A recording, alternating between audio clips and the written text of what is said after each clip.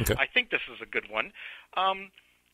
If we take today the study of economics, that work at forecasting change, it's like studying the internal mechanics of a gas engine to try to determine the speed and direction of a car.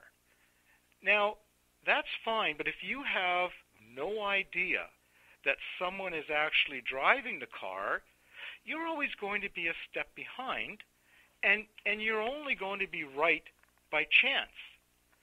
So it doesn't matter how much you study or understand about the engine, the motivation and actions of the driver are always going to be a mystery.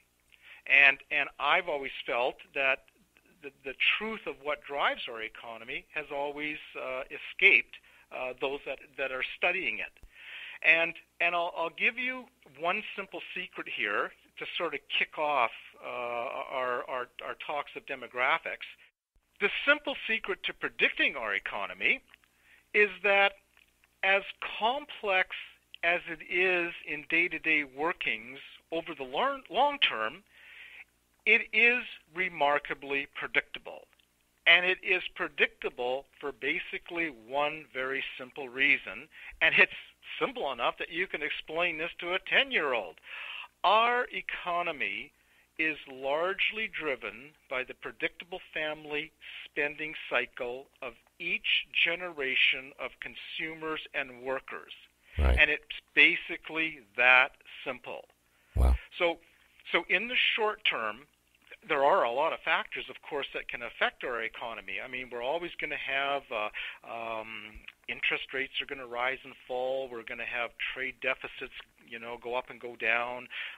You're going to have the U.S. dollar, the yen get stronger, get weaker, and it'll affect competitiveness, of the countries and our multinational companies in foreign markets. Right. But if we look at the one fundamental factor that drives the boom and bust cycles of our economy over time in a predictable manner, it isn't a matter of politics or interest rates or trade deficits or whether the dollar is strong or weak.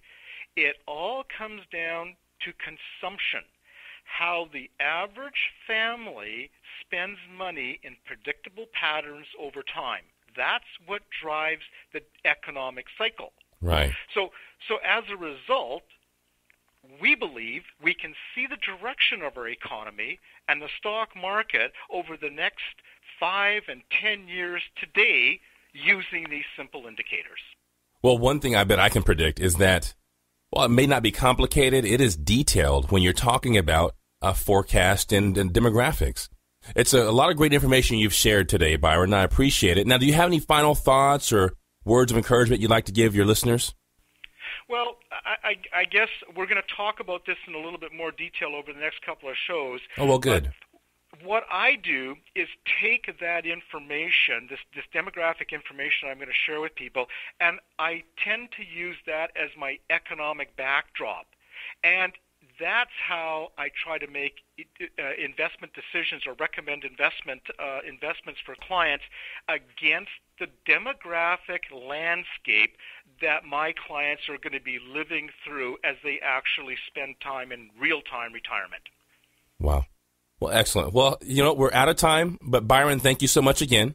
And, of course, you can always visit Byron at www.byronstriloff.com. That's www.byronstriloff.com. And you can always reach out to Byron by telephone at 604-535-3700. That's 604-535-3700. Byron, as always, thanks again so much.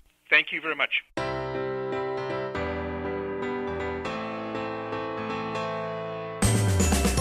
Thanks for listening to Sound Investing on localwebradio.fm.